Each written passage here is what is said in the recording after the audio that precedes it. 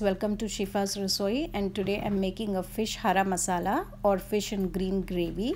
So I've taken half kg of fish over here, and you can take any kind of fish like surmai or kingfish or even rawas. They're good for the gravy. And for making the masala, here I've got one handful generous bunch of coriander leaves, 2 medium-sized onions, and I have got half cup of yogurt and green chilies to taste, and about 10 garlic cloves.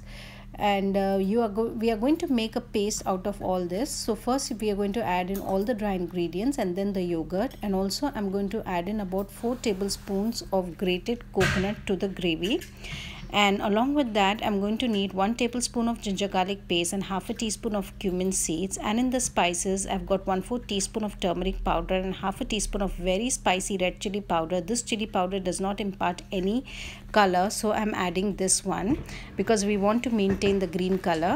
And I'm adding salt to taste and half a teaspoon of garam masala. I have heated about 4 tablespoons of oil in a pan, and once it's hot, we're going to add ginger garlic paste and also the cumin seeds, and we're going to saute it till the raw smell of the ginger garlic paste is gone.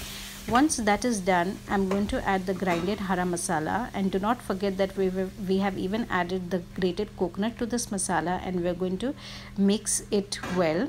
And once it is mixed, I'm going to add in some spices like turmeric powder and the very spicy red chili powder. The very spicy red chili powder is totally optional. If you do not have it, you can add in some more green chilies and make it a bit spicy. Fish curry always tastes good when it is a bit spicy. And now we're going to lower the flame and saute this hara masala till the moisture from the yogurt, onions and grated coconut is totally evaporated and oil comes to the surface of the pan. The oil has started oozing out of the masala, but still there is a raw smell of the yogurt and the onions. So I have added some salt and garam masala powder, and I'm going to roast this again with the help of about 1/4 cup of water, and we are going to let it roast very well till the raw smell of the masala goes off. Now our masala is roasted very well, so I'm going to lower in the fish pieces into the gravy.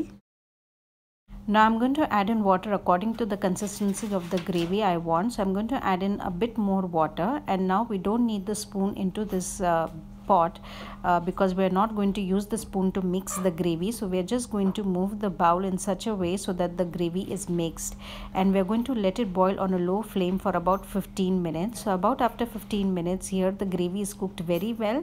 I did a taste test and everything seems to be okay, and even the fish is cooked well. So we are going to serve it now.